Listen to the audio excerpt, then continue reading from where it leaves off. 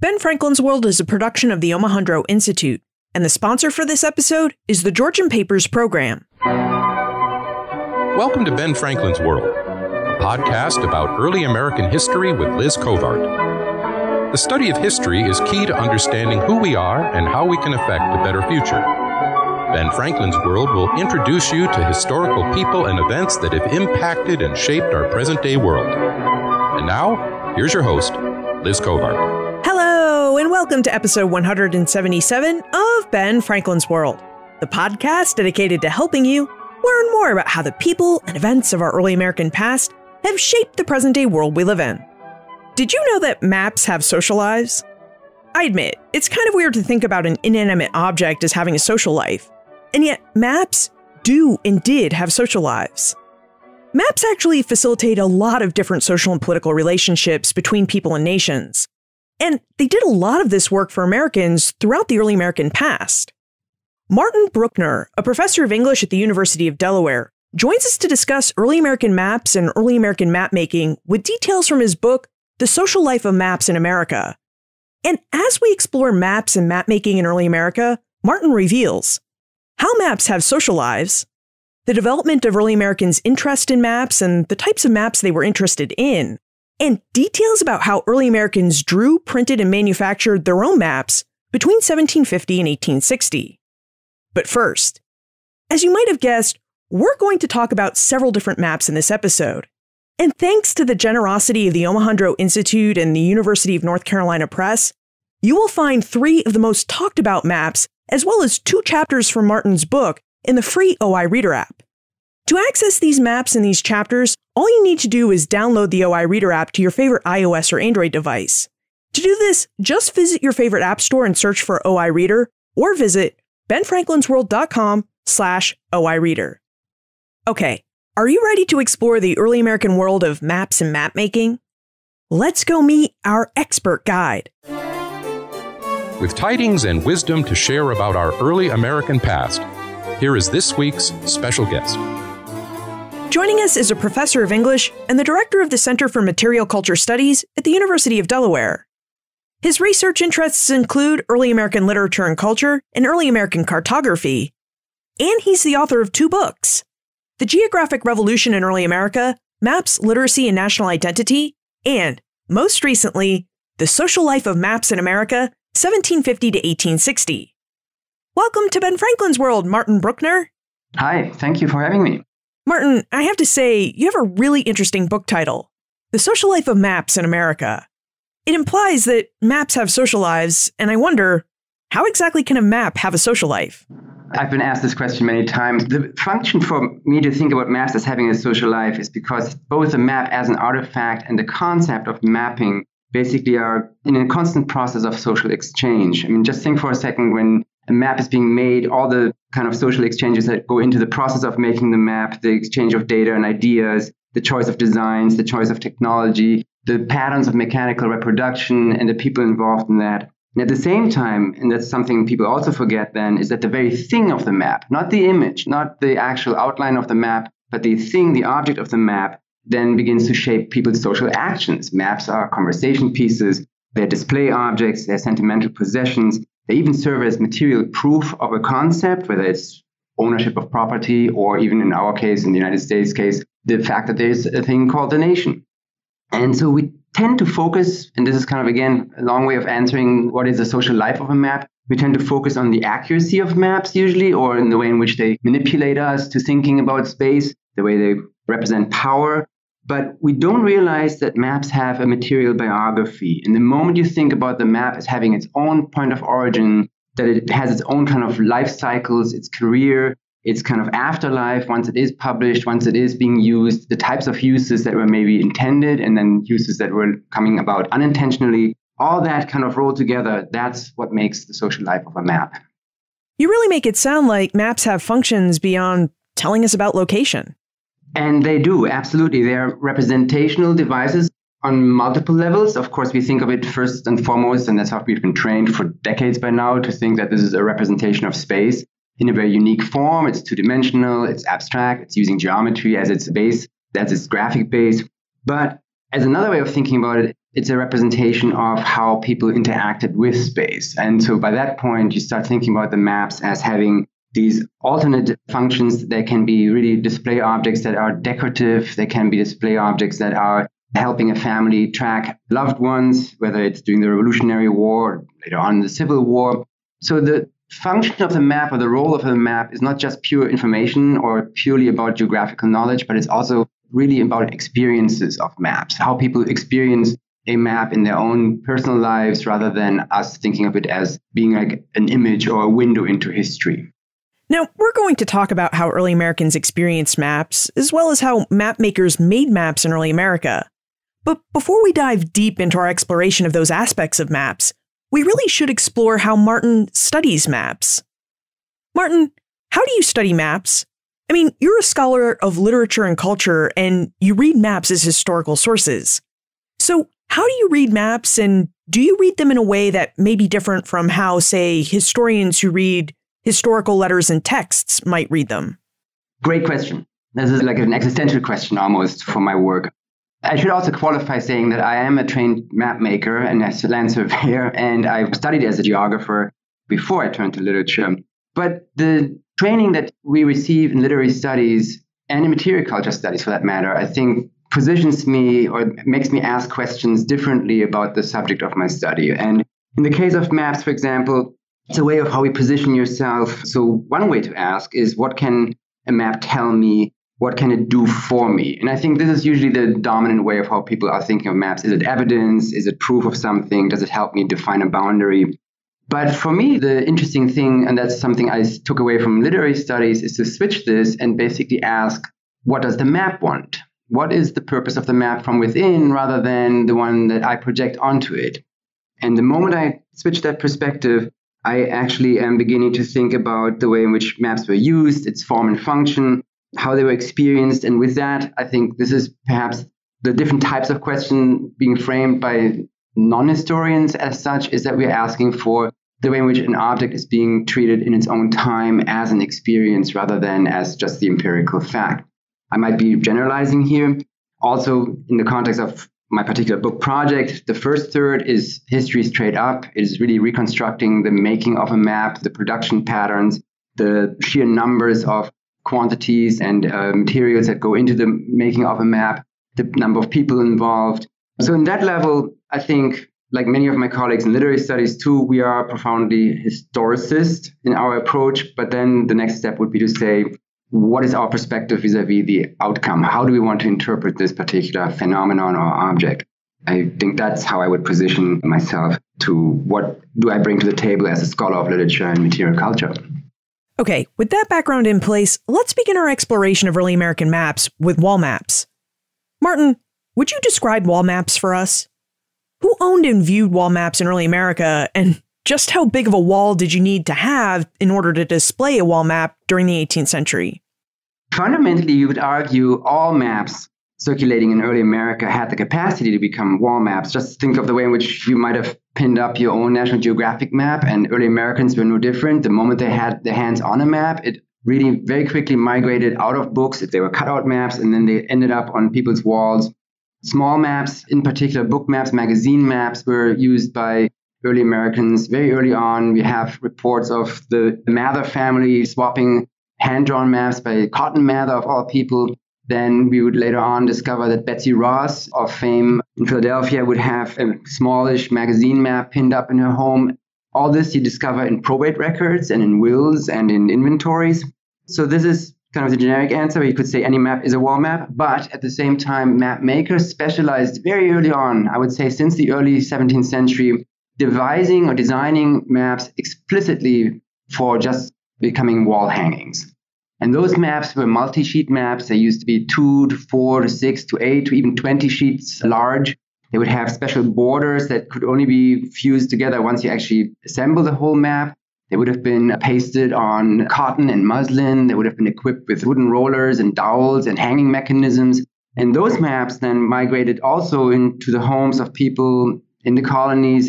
I mean, by the 1720s, 1730s, I see the first evidence that people were deliberately hanging up these large maps designed as wall maps in their homes. Most famously then perhaps the Jefferson Fry map of Virginia, Thomas Jeffries' map of New England. Those were the first maps that really kind of captured people's imagination as wall maps.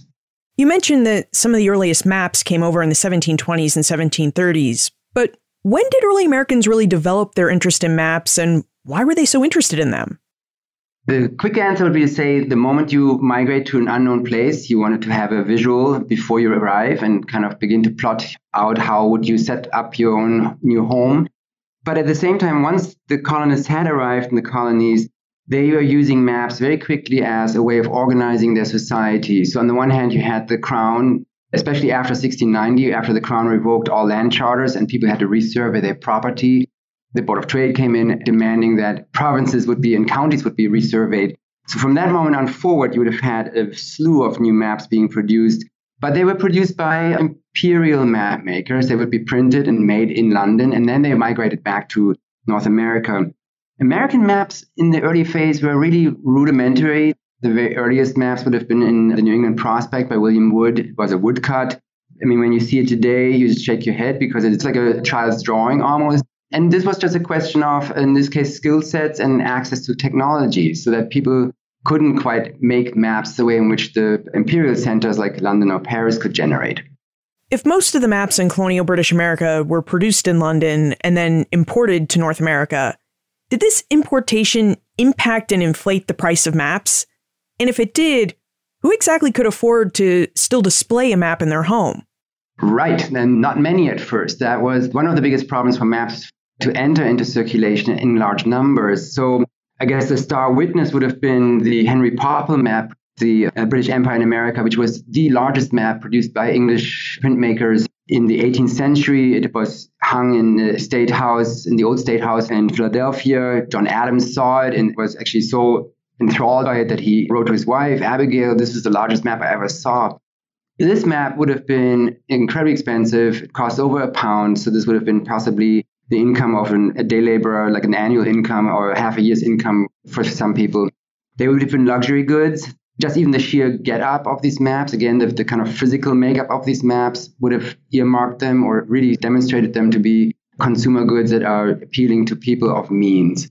And all that changed pretty much in the 1750s when we had the moment of domestic map production, domestic as in American-made maps coming out in larger numbers. And by that point, suddenly the prices adjusted so that even middle-income and lower-income people could afford a largish map and hang that up in their houses. Would you tell us more about what the Popple map depicted and what its depiction was meant to showcase?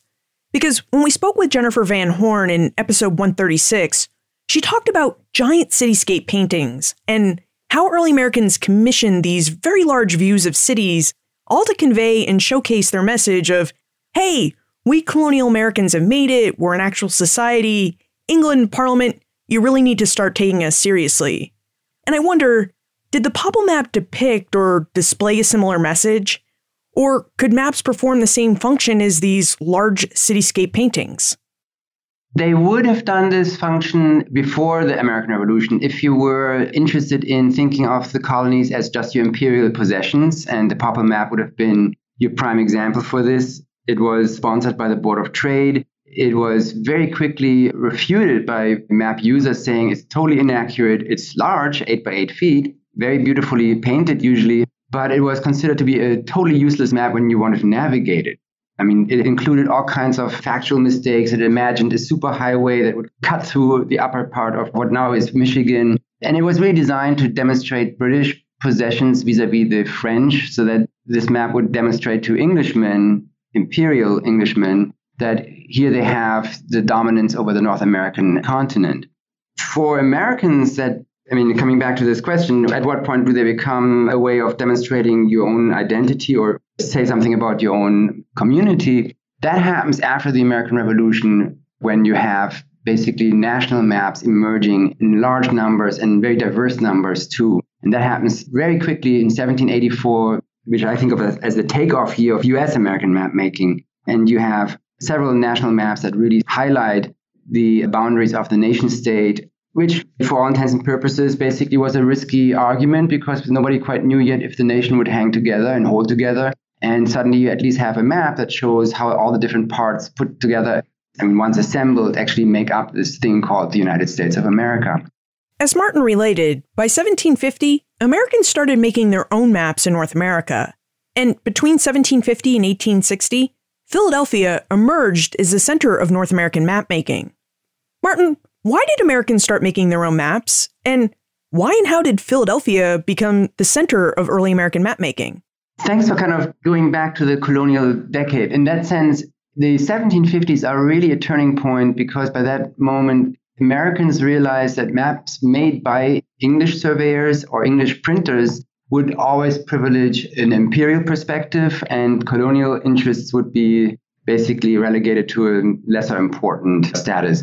And 1755 is kind of the moment when we have three different maps showing up at the same time. This is John Mitchell's map that was actually then used for signing the Treaty of Paris in 1783.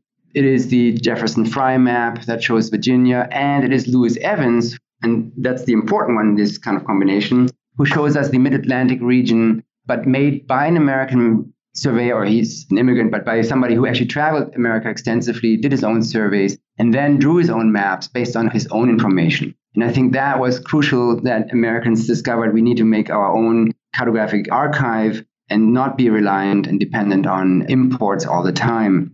So when we look at someone like Lewis Evans, how exactly did he make his map?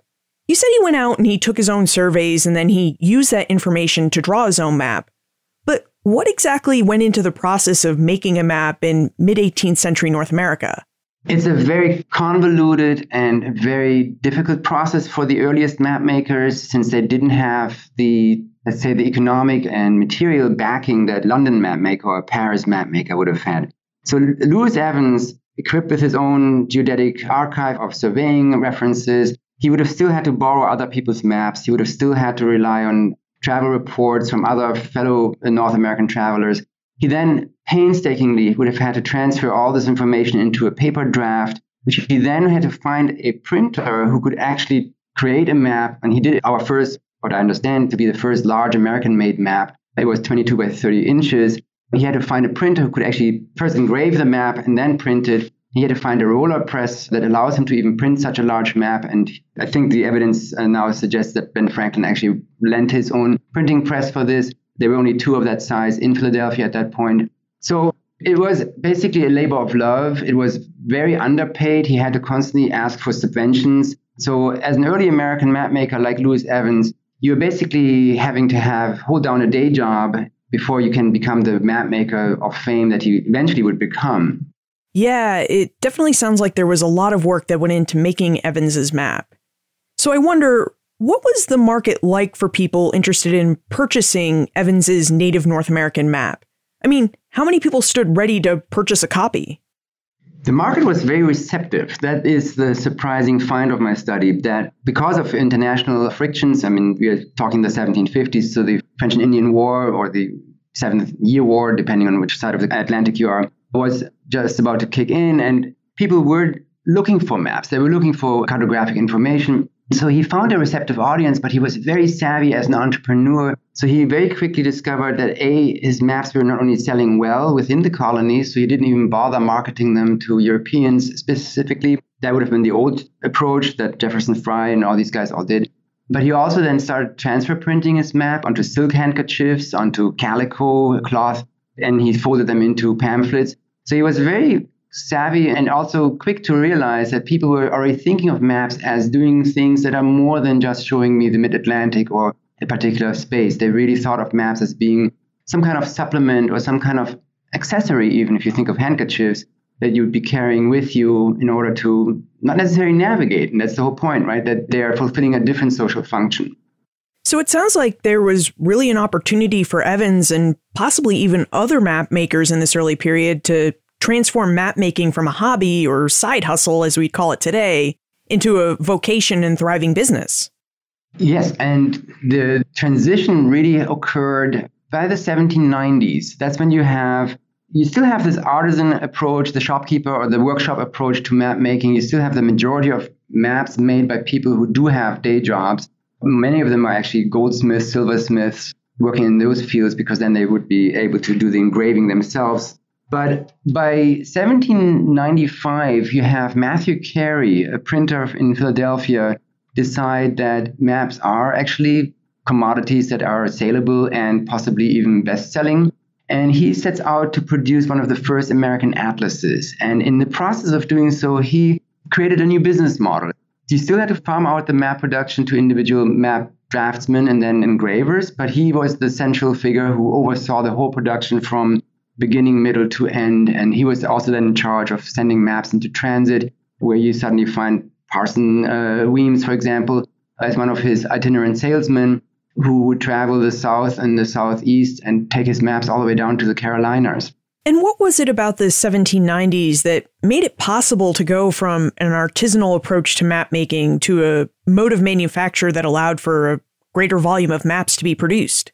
The 1790s, I think, were not quite yet ready. I mean, people were experimenting with thinking of map production as a high volume output, but it was certainly the moment when people are beginning to just create new maps in large numbers. And this has partly to do with the fact that we are looking at a new nation where each state has its own maps made.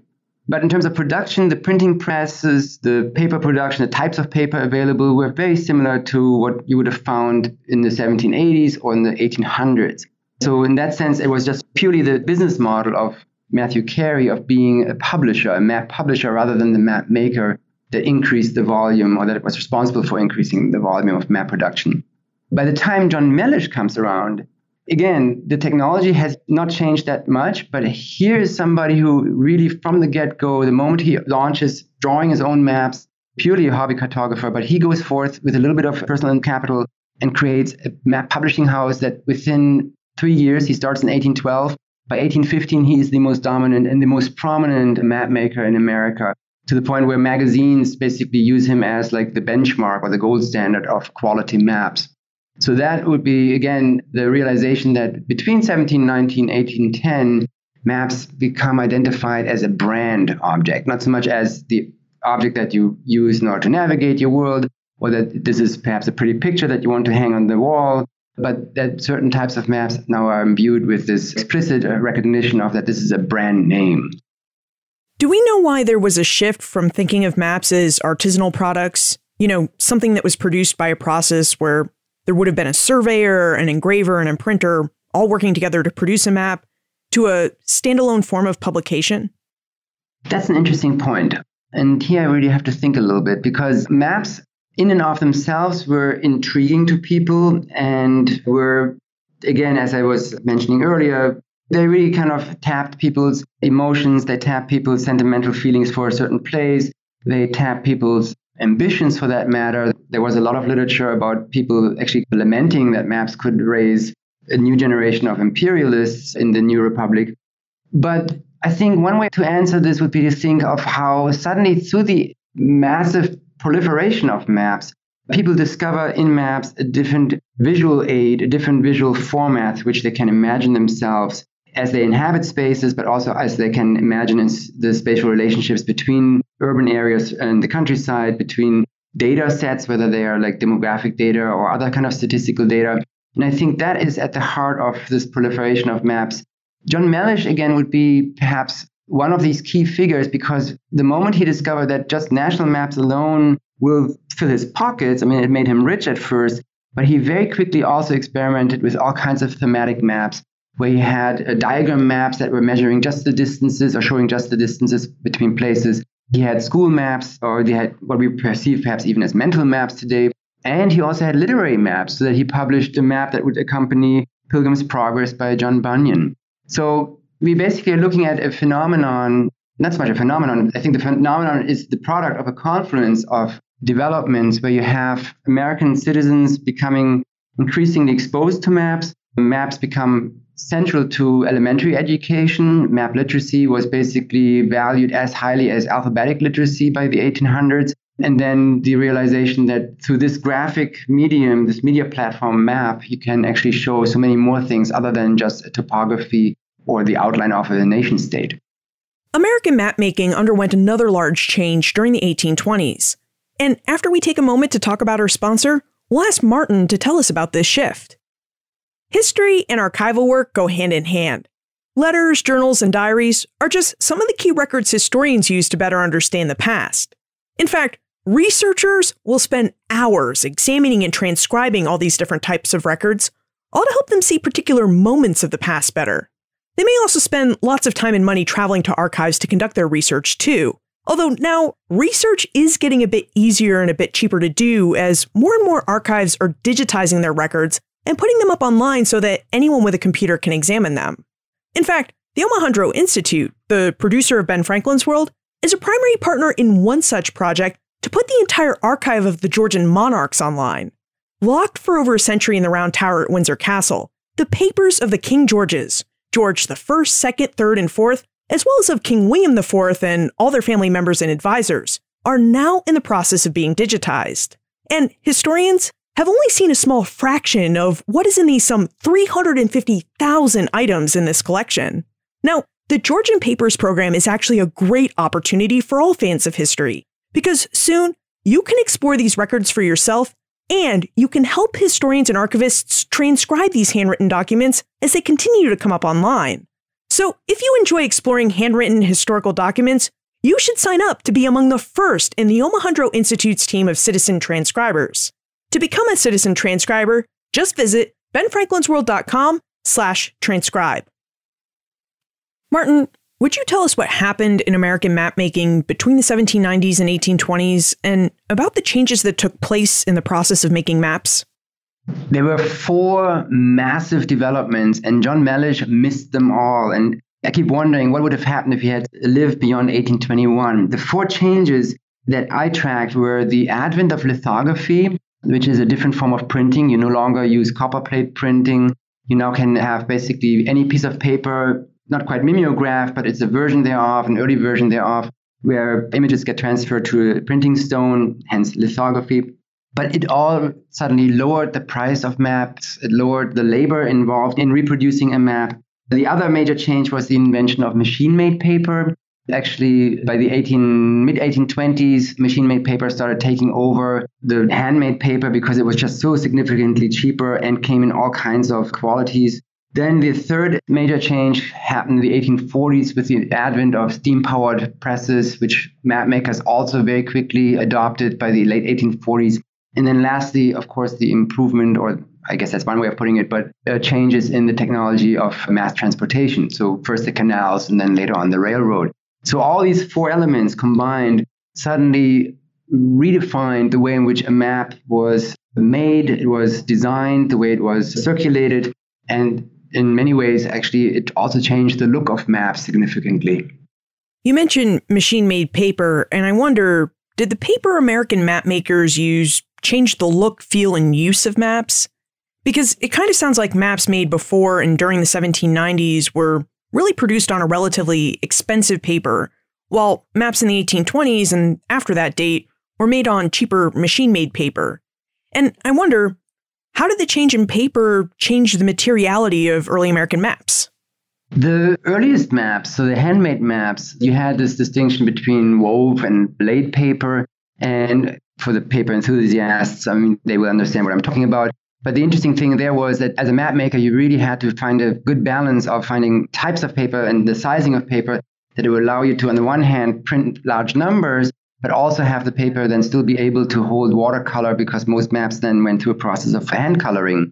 The machine-made paper, there was actually a special paper called just map paper, and that came about by the 1820s, 1830s very quickly.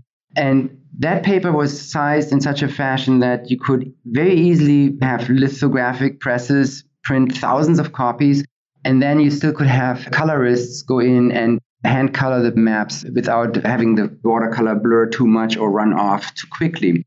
So I think that is where the materiality of the paper comes into play. It also has to do with the fact that Americans were experimenting with map sizes. So you had these mega-sized 16 by 20 feet maps. You had large maps, again, on average measuring 6 by 7, 7 by 8 feet. So you needed to have fairly sturdy paper to sustain the weight of the map in and of itself. And then, of course, also to sustain the rollers and everything else that was kind of often attached as just sheer material accoutrements that go with the map. So in that sense, the paper was relevant. The moment you switch over to the logic of, well, that this is a product of lithography, what is unique about 1820s and beyond map production is that you suddenly could have the map sheet, the map surface, become a total visual playground. Everybody was experimenting with how many pictures do I include, how many graphs do I add, how much wording, how many portraits do I want to include, so that in the end, by the 1850s, you might find maps where the actual map image is only a fraction of the whole sheet that we call the map, when in fact there was a whole lot of paratext. This is a technical term from literary studies, where you look at the text that surround the actual text, where the paratext surrounding the map is almost overwhelming the actual map, so that as a map reader, I'm more prone to actually examine the landscape drawings or the portraits of people that are presented, that I examine the insert maps or graphs rather than the actual map image. So again, the 1820s, 30s, 40s really kind of threw open the door to changing what does a map do as a media. What is its function? Is it really all about representing a place or a space, or do the maps suddenly fulfill performative functions where they are actually billboards, or where they are some kind of storyboard where a different story is being told by this thing called map, even though the actual map is almost the minority on the sheet? I'd like for us to explore these questions of what functions maps have and what stories do they tell a bit more, because one of the changes you noted is coming around the 1820s was a change in the technology of mass transportation, which led to a great expansion of American settlement. And really even earlier than the 1820s, I mean, just after the American Revolution, there was a lot of expansion in the United States. I mean, parts of New York and the Ohio Valley opened up to American settlement, all thanks to those new boundary lines established by the Treaty of Paris 1783. And in 1803, you had the Louisiana Purchase, which nearly doubled the territory of the United States. So I wonder, what role did maps play in this era of early American westward expansion? Did maps make American expansion, or did American expansion make American maps? Or another way of rephrasing is, what comes first, the territory or the map? Does the map come before the territory? Yeah, that's a very important point, and also a larger debate that is still kind of surrounding this. On the one hand, we could argue, and a lot of maps did this, and we have often even fictional accounts mocking this phenomenon, where a map imagines or projects a place and people take it as real, and then they arrive and discover nothing is really there. This happens in the 1830s when you have people displaced by the economic depression of the, 1837. They arrive in western Michigan and discover that, lo and behold, contrary to the maps that they had in hand, there were no water mills or sawmills, or there were no towns plotted out waiting for them. So on the one hand, you could say, well, maps are always propaganda tools. In this case, it was a land speculator trying to hawk land. But on the other hand, the map user is very easily lured into believing that the map is this representation of a reality. And in this case, I should say one of many realities. So yes, coming back to the Lewis and Clark expedition, the map that was made by Samuel Lewis in 1814, that's the most famous one that we keep referring to, probably, for all intents and purposes, then opened up a perspective for map users. And I should not say users as in navigators, but people who just envisioned the continent or envisioned the world of what they think is defined as the United States of America as suddenly being available beyond the Mississippi River. And so the map in this case, yes, preceded the actual creation of sovereign states or autonomous states, let's put it this way.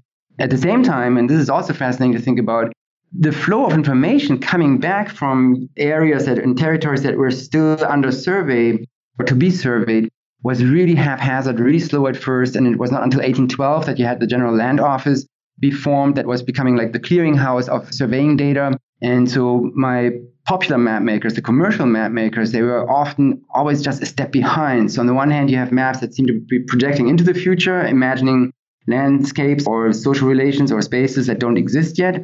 But then my commercial map makers at the same time were often just taken aback by this unbelievable onslaught of data in the 1820s and 30s, so that they basically were just updating their maps nonstop and being forced to recreate what they thought was a best-selling map and do it over within 2 years.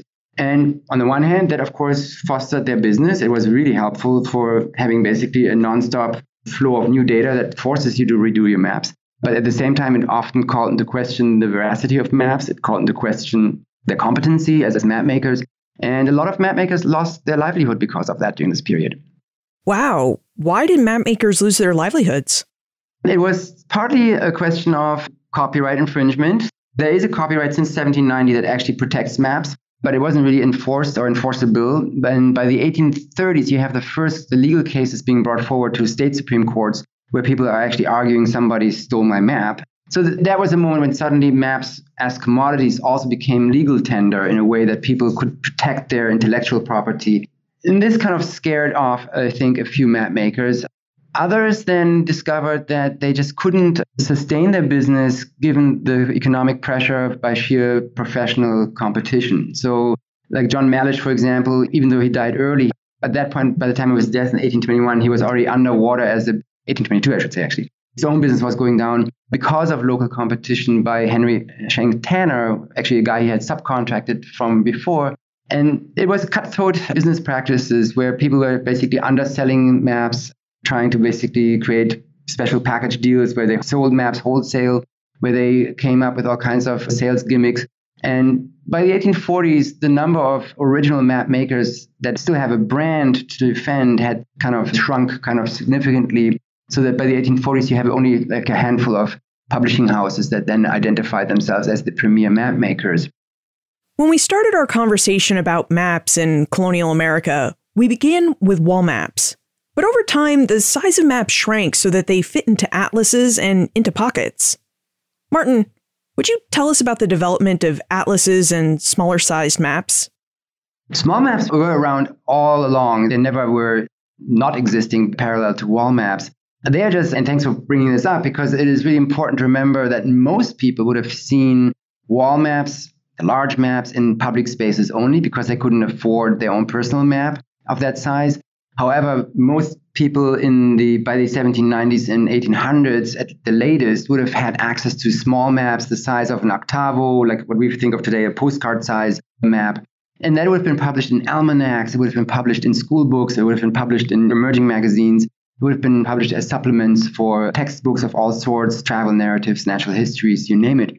And these are the maps that are by default, in and of themselves, invisible because they are tucked away. They're usually folded up. If they're fold-outs, if they're a single sheet the size of a book, they would be hidden between the pages. Unless you leaf through a book, you wouldn't see them. But that's kind of my big aha moment in researching this, realizing that this is what people really willfully carried with them, almost like as personal cargo, that in your almanac, in your pocket atlas, you would have this small hand-sized map with you, even though these maps would be fundamentally totally useless to find your way other than saying I'm on the planet Earth or maybe North America. Then in terms of atlases themselves, and that's also an interesting storyline, they used to be concept books very early on. They came out by the 1700s at the very latest. In England, you had Herman Moll come out with school atlases, or the early versions of what we think of as a school atlas. And they would have been large. They would have had 60 maps in it. But for the well-heeled audience, they would have probably aimed for these kind of custom-made atlases where you pick your own maps and then the bookbinder basically, or the map seller, would create an atlas for you.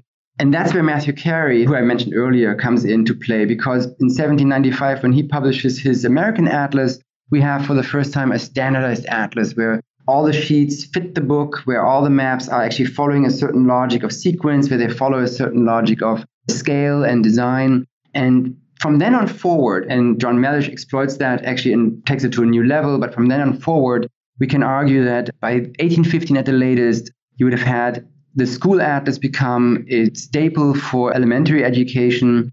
You would have had family atlases as a staple in middle-class homes. And from then on forward, basically the atlas had arrived as like a possession that people would actually use as gift books, as a way of connecting with other family members.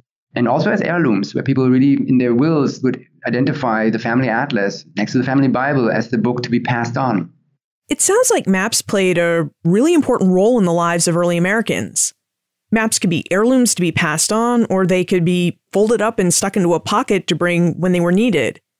Do we have any evidence about what kind of maps were so popular with early Americans and why those maps were so popular? Oh, brilliant. Thanks for asking. When I set out to do this study, I thought, well, since the discourse of nationalism and the rhetoric of nationalism was just so profound in the early decades, and then it morphed very quickly also into an imperial kind of narrative, I expected that the maps would have to show North America only, and I expected maps would have to be predominantly nationalistic in tenor. And I think I was proven partially right in my research. But what surprised me was just the range of types of maps that people owned, at least based on their probate records or wills, where it was really totally happenstance that somebody's personal interests happened to be, let's say, Poland, and there would be a Polish wall map showing Poland recorded in the will, or that people would have had maps of the Holy Land on display in their houses right next to a map of their home state, let's say Pennsylvania, right next to a map of North or South America. So there seemed to be, at least until the 1790s, when I go through the inventories, there seemed to be not much of a logic other than people had very personal, strong feelings that they used in order to define why put a certain map up on a wall. By the 1800s, I would think the archive is actually more clear-cut, and yes, the national map does prevail and really dominate people's belongings. So not only just circumstantial evidence where we know that school books were literally forcing kids to constantly memorize the nation state through a national map, but if you go into people's homes, they would have had maps of their home state and then the nation state in their dining rooms, in their hallways, even in their bedrooms. A couple of times now you've mentioned that maps were used as a way to convey and inculcate a sense of American national identity. Would you tell us more specifically how maps accomplished this function? So the way a map operated as basically the platform of a national imagining, let's put it this way, began very early. Pretty much, I come back to 1784 when you had three maps: Abel Buell's map of the United States, Amos Doolittle's textbook map of the United States, and William McMurray's map of the United States. These three maps come out simultaneously the same year. And they basically show, the East Coast as it's been surveyed and kind of depicted in colonial maps before. And then, of course, a whole lot of blank space between the Alleghenies, Appalachian Mountains to the Mississippi River to the official territorial border. And I think that was a clue that we basically used the map as a way of imagining an entity that just didn't really exist in its full form or in its experienced form yet. So in that sense, maps were really central to creating almost in this case, a proof of concept, that you had this image of the map showing you the nation state to an audience in the 1780s, 1790s that was at best maybe interested in the nation state, some enthusiastic, but also a lot of people were detractors of the idea that there should be such a thing as the United States. And this is a tandem, like a parallel development, by 1800, you also have national map lessons being basically integrated into elementary school lessons, whether it is 6-year-olds already memorizing the national map in spelling bees, and then all the way forward to somebody who's boys and girls in academies and then later on in public schools who would have to actually learn and study how to draw a map from scratch. And they tended to use the national map or the home state map. So in that context, you have this fascinating moment where on the one hand, the map is showing the concept of the nation, and then it's being paired to the practice of map making that privileges the nation state. And then if you fast forward 30, 40 years, by that point, it's become second nature to imagine that the map equals the nation. And I think that's why the maps were really instrumental into the process of nation building. So when we look at a map of early America, we shouldn't just be thinking about the context it was produced in or the geographic representations it depicts, but we should also be looking at and thinking about how maps project national ambitions of what the United States as a nation could be and look like. This is very important. These maps from the earliest times, at least the colonial-made maps by, let's say, Lewis Evans, and then later on the maps by Samuel Lewis, who was the principal map maker for Matthew Carey, there is a tremendous aspirational aspect built into these maps. And if you look at the map, actually, it is just stunning. White chooses this lens of just showing the mid-Atlantic states. He eclipses New England, he eclipses the South. So it was really about creating an image of something that at that point was close to people's imaginings as to what should the relationship between these different places be. In 1755, the Lewis Evans map comes on the heels of the Albany Congress, where the idea was floated that there should be an autonomous colonial entity in North America. So you could wonder if that map already also anticipated or maybe was a response to imagining, well, let's think that this map could actually depict an America independent of England or of imperial forces. If you go forward to the 1790s or 1800s, especially the large wall maps by Samuel Lewis, who is completely overlooked, unfortunately, he decided that, yes, he can draw national maps, and he did so really well for Matthew Carey. But when he publishes his own national maps, he instantly includes the Caribbean.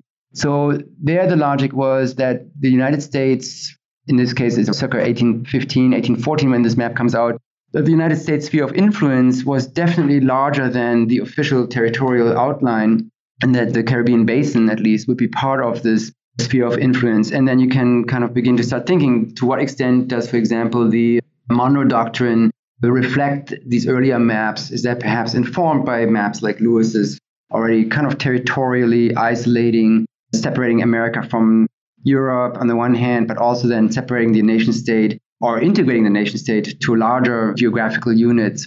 So yes, these maps always in their design fulfill more than just the function of, I will show you the topography, the lay of the land. I will show you a particular place in maybe accurate or inaccurate ways. Automatically, there's a different narrative built into the map. And that is informed, and that's, again, why the social life of maps is so important. It totally depends on the people who helped influence the design of the map. And then later on, the people who actually put these maps to use. Maybe Lewis had no intention of making the Caribbean part of his thinking, but it might have just then been adapted by successive generations as thinking, yes, the sphere of influence of the United States should be greater than North America. It should include Central America or South America. Our conversation has seemed like a whirlwind overview of all the wonderful detailed information that Martin included in his book, The Social Life of Maps in America. Martin, given your extensive research into early American maps, why do you think it's important for us to consider and better understand early American maps and the early American mapmaking business? How do you think taking the time to look at maps and how they were made will help us better understand the history of early America?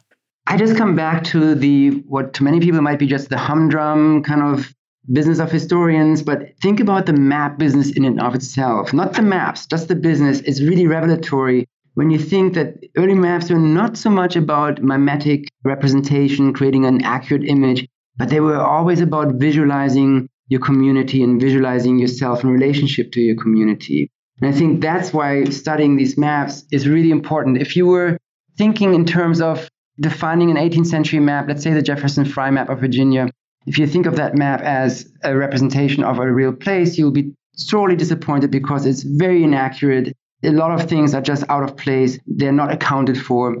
But my audience at that point knows that, and they're willing to make the allowances of being forgiving about mistakes on the map on the one hand, but at the same time being very eager of hanging up this map as a wall map in their dining room, in their parlors, and making them as part of their everyday life visual landscape. And I think that's why engaging with these early maps is really important for us, because it helps us understand how Americans were positioning themselves, shaping their attitude towards place, towards space, towards land, towards the way in which we conceive land as property or as political territory, and how they think of themselves vis-a-vis their nation.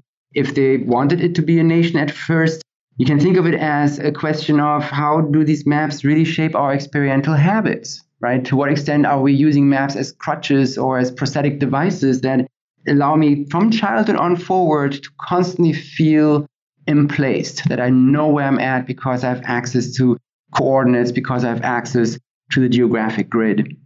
And now it's time for the time warp. This is a fun segment of the show where we ask you a hypothetical history question about what might have happened if something had occurred differently or if someone had acted differently.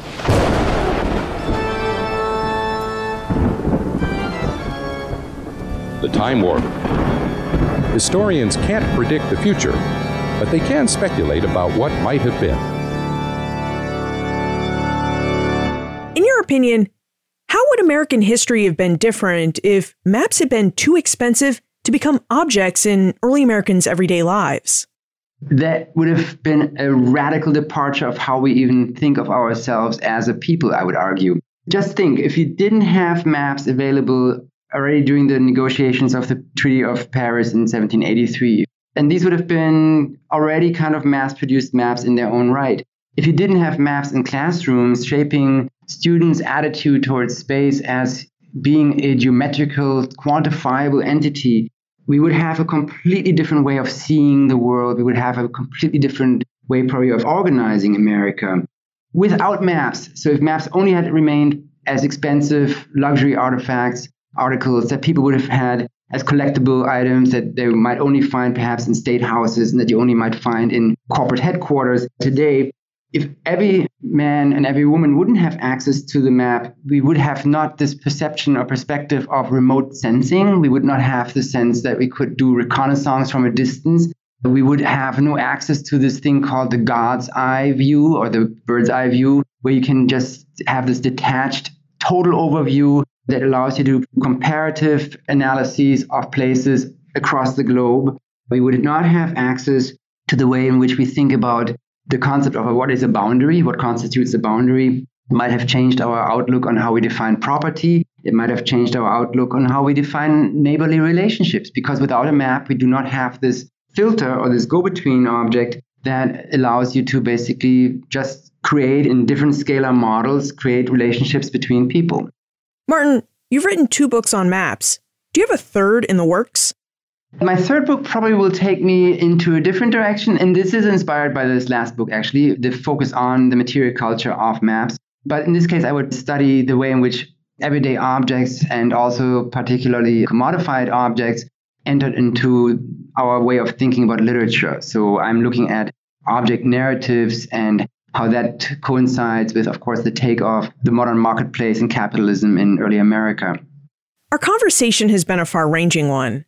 How can we contact you if we have more questions about maps in early America? At the moment, the best place of getting in contact with me would be actually through personal email. My email address is mcb@udel.edu.